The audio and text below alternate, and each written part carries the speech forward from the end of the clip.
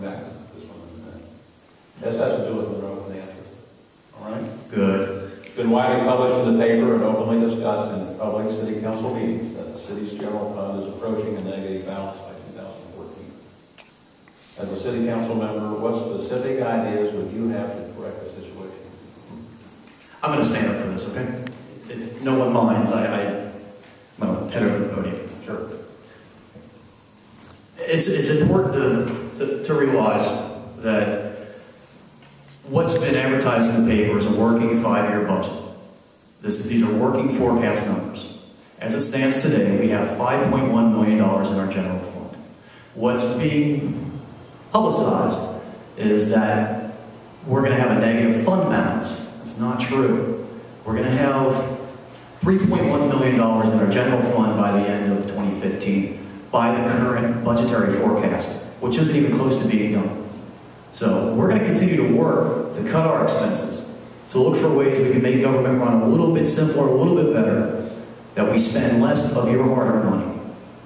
We can't possibly come to you guys for a tax increase. It's not going to happen.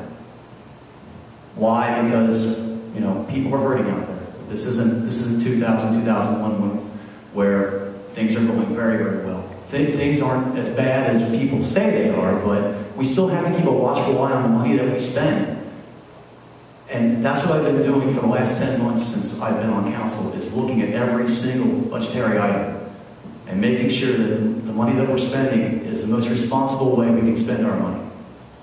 I think continuing forward, we keep a sharp eye on that. From a report from the Middletown Journal, that we'd be in a fund deficit. To today, we're $3.1 million better. Thank you. Good, thank you. You can give that Bob Kelley if you don't. As Mr. Black stated, the reports in the paper were that we were going to have negative fund balances, and those were based on a preliminary draft proposal that our finance director presented to us some months ago.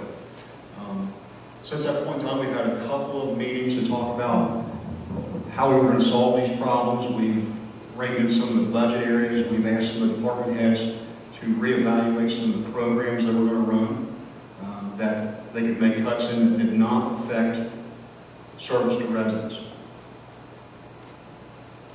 Through those cuts, we've been able to go from a negative fund balance to a projected $3.1 million positive fund balance at the end of 5 years. Now, we're still losing $2 million from the 5 point, whatever we have in the bank today, to 3.1 we're going to have at the end of 5 years. And those are due to cuts at the state level, degradation of property taxes from foreclosures, degradation in property values from cuts that we've already received in the areas revolving around the Suncoast project. That's what's happening to your city.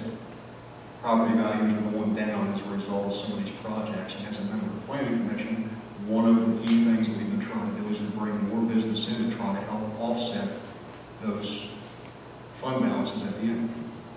Okay. Good question. Monroe finances. Last question. I think you got kind of into that a little bit, but if you can maybe reiterate as briefly as possible what you see the financial situation will be down the road. What changes or what decisions have been made by City Council to address the challenges that they face. There are a lot of cuts that come from the state, no question about it. That's true in every community. So how should we do that here? Yeah, there's, as you said, Bill, there's no question that the cuts from the state have an impact on the city's budget. But as I think I said earlier, I do think there's a spending problem that City Council has not addressed. And in fact, I think that the council is continuing, even though it's projecting a deficit through 2015, it's continuing to commit to spend funds. In fact, just at the most recent council meeting, they approved going after grant money that, even if it's secured, the grants will pay the lion's share of it, but it would still raise the city's financial commitment by $60,000. I disagree with that.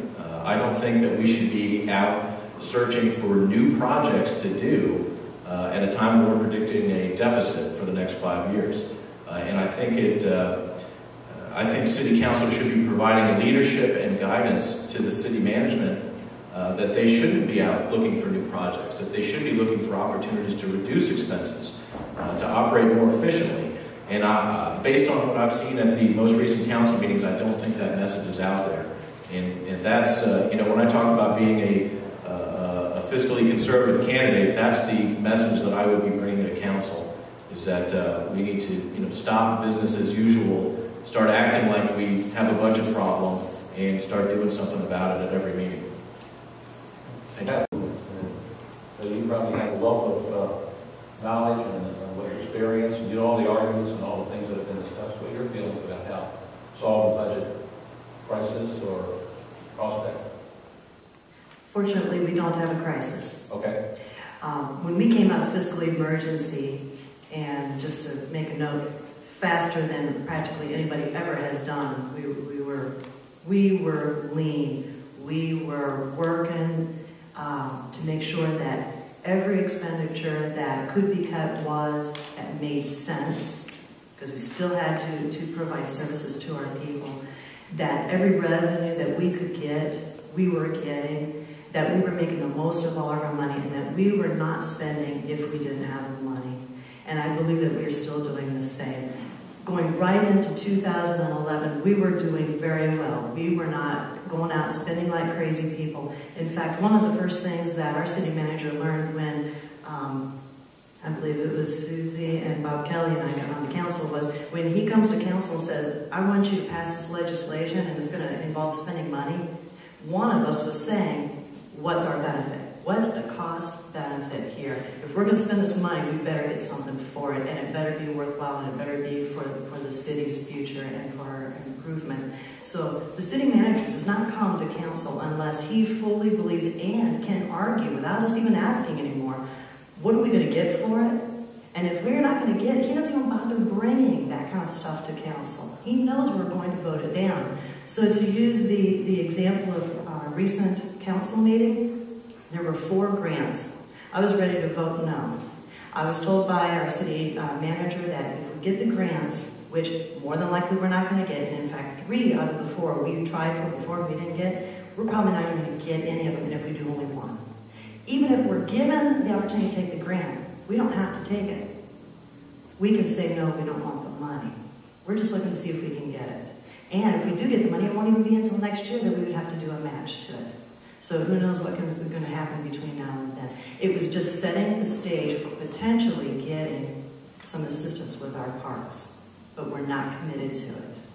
So I thought it was a good decision. I was going in ready to say no, but with all those contingencies, and we've got a way to back out without costing us anything, it was the right thing to do to set the stage. Any thoughts do you have along those lines? As far as city finances, if there's any area that I would be weak in and have to, as Mr. Black said with the Sun Code, he had to come up to speed, I would have to come up to speed in finances. But now with my local union, we deal in finances all the time. And one thing I do know, I don't form an opinion on finances, especially of this amount and of a community in a snapshot. And I consider a 1 year or a 6 month, 1 year, that is more of a snapshot. And so I would not be in favor of cutting any police, fire, public workers, or anything of that. But as far as my opinion right now, I don't think there was an emergency, and I don't base my opinion on what I see is just a real quick snapshot. You have to look at a long picture. I don't know what the finances were of Westchester down at Union Center in that area of Westchester a couple of years ago, but by the way it's been developed, if there was a deficit, they'll recover from it. And so I do think that the council is addressing the deficit. I don't think they're being careless or reckless.